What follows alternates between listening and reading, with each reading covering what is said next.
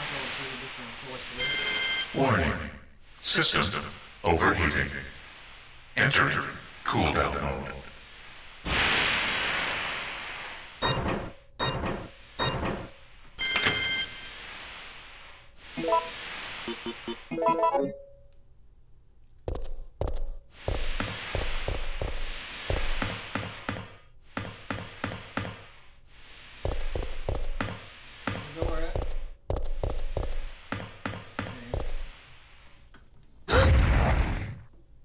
Alright, choose the other choice this time. Turn it up at least. I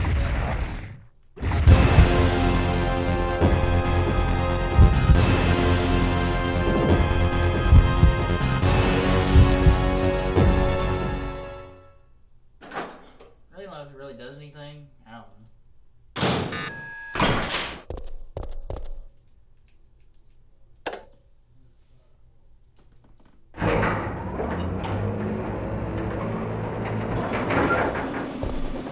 Jill!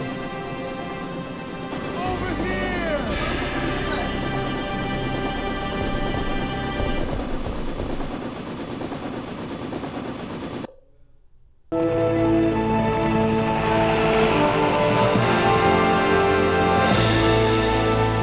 I guess we're all set. All right then, we're out of here. Oh no. It's here. I'm sorry. It's time to go. No, the blast spray is too big.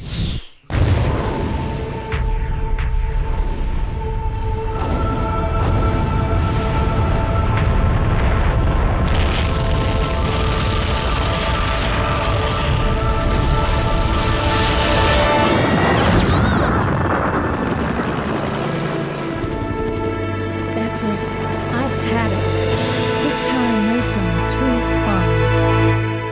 Brilla's going down. Yeah. I'm happy I didn't use a single word.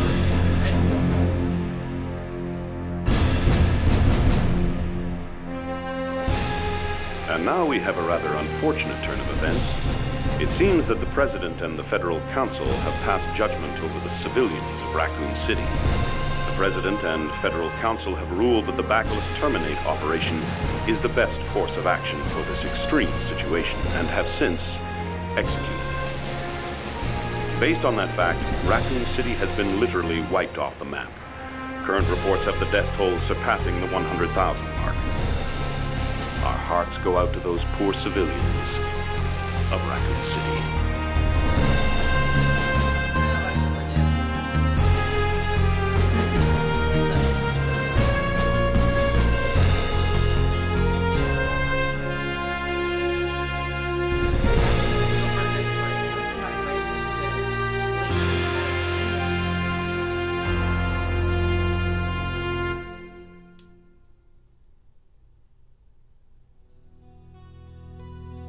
This classic song.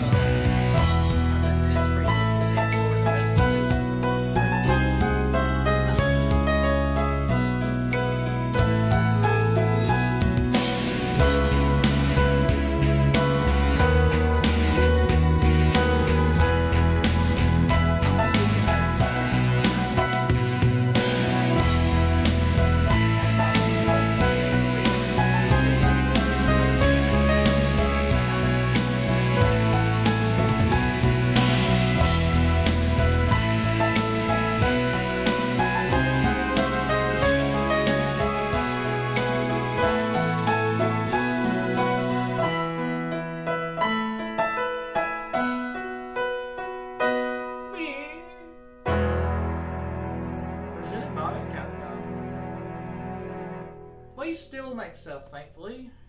We're not dead. And we make a lot of questionable decisions, but that's Capcom. Yeah, my grade was better. I mean, I'll give it that. I mean, my last grade was a D, and this is a C. So this is my best grade ever, like no joke. So I'll take that. I don't know what. Maybe not get a B at least. It may be my clear. It might just be if I didn't save at all. That probably would have got me up to a B. So it might be. I think it's not really clear time. I think it's that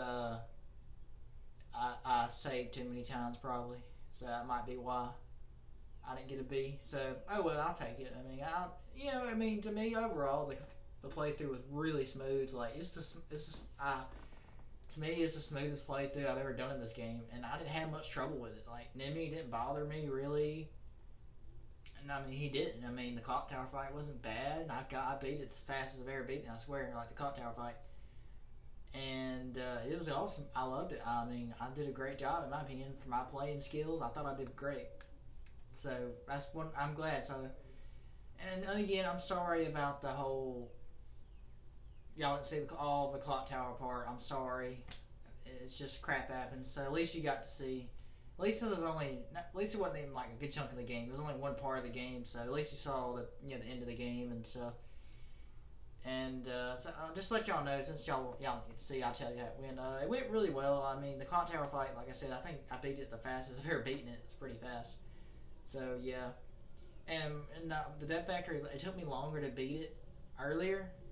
So I did do it faster this time because I know what to expect and stuff like that. So not too bad. And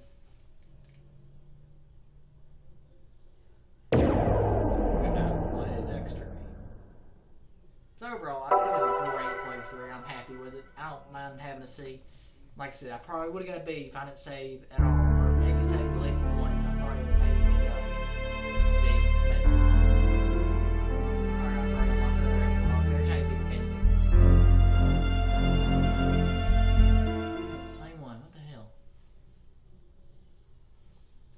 Alright, I will not save on it just in case it didn't record.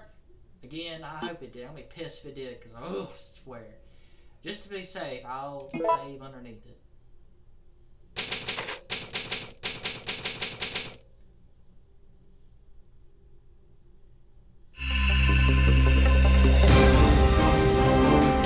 And that's it for Resident Evil 3 Ending 2. I really have no reason to go back to the game. Because I've done both endings, so I really don't have no point in going back to it. So yeah, and I will say it's been a while since I've done one of the PS1 Resident Evils. Probably the last time I did one was Resident Evil 2, so it's been a while. And last time I did Claire A and Claire B. Sorry, I mean Claire A and Leon B. So I still have to go back to Resident Evil 2. So whenever I'll do that. So I still need to do Leon A and Claire B.